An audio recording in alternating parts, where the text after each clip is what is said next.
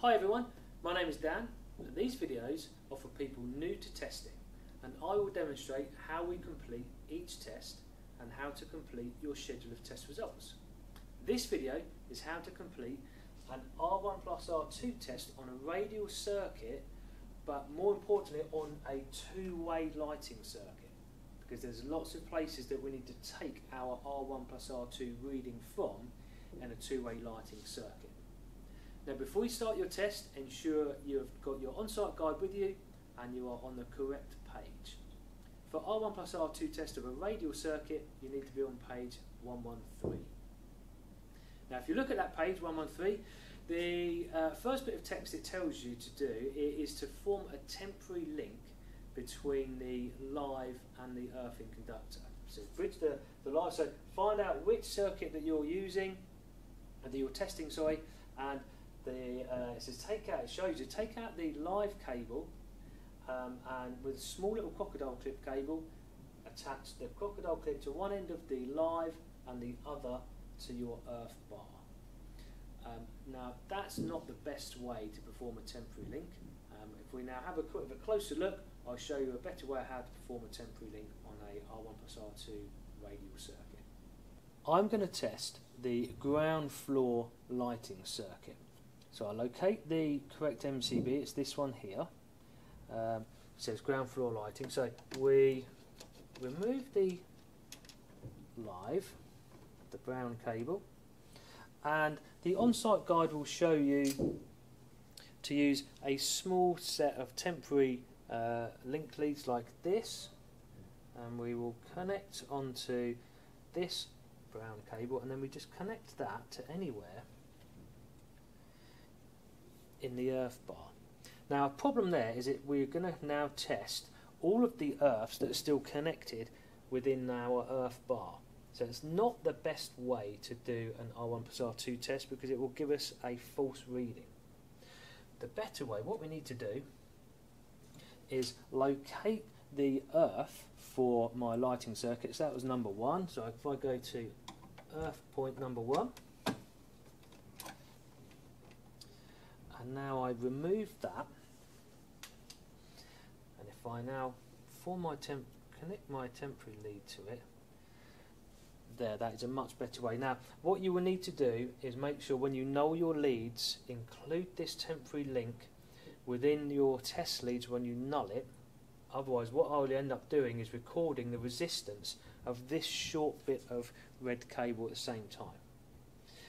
Another way that we can form the temporary link is using a Wago or a good old chop block, and we can just connect the two cables together.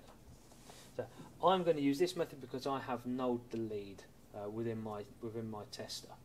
So let's go back to the switches, my lighting circuit, and we'll have a closer look at where we need to test within the lighting circuit itself.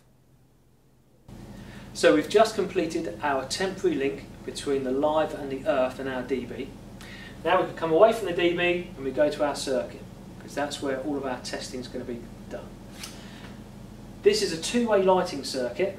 So in two-way lights there are 3 lives. We need to test between earth and live. So we've got to do 3 tests in each switch. So we need to test between, put a test probe on the earth and then onto the common, and then we test between earth and L1, and then we test between earth and L2, and we want to take the highest reading, so you need to memorise the highest reading of those.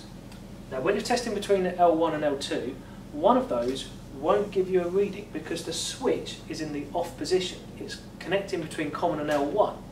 So if you get no reading, turn the switch, and it's now made between common and L2, and it will then give you a reading.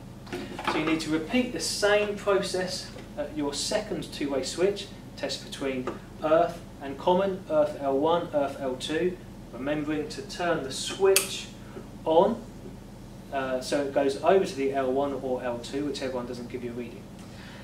Now we test at our lighting point, and again we test between the earth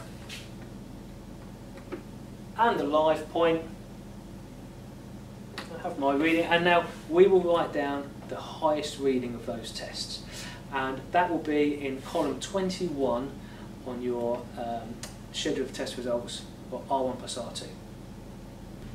So to fill out the test sheet for our ground floor lighting circuit R1 plus R2, we locate the ground floor lighting circuit, and that was circuit number 9, and we turn the page. Circuit number 9, and we are going to complete column 21. So our R1 plus R2 value that we got was 0.23,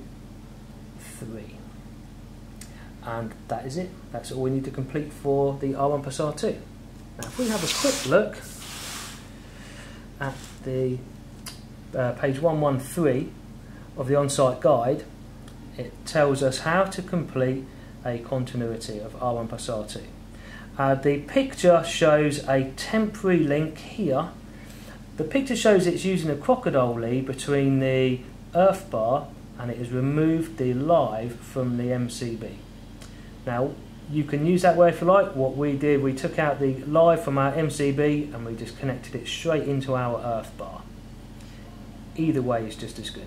And then it shows your testing between earth and live at each point in your circuit, and you would record the highest value. Thank you for watching the video. Remember, we've got plenty of other videos on all of the other tests that you can do, and there are also many videos on cable calculations and all sorts of things that you're going to need to know to complete level 2 and level 3 in electrical installation. Now if you want my tabs that I have on my BS7671, visit the website electricalstudent.co.uk where you can purchase those.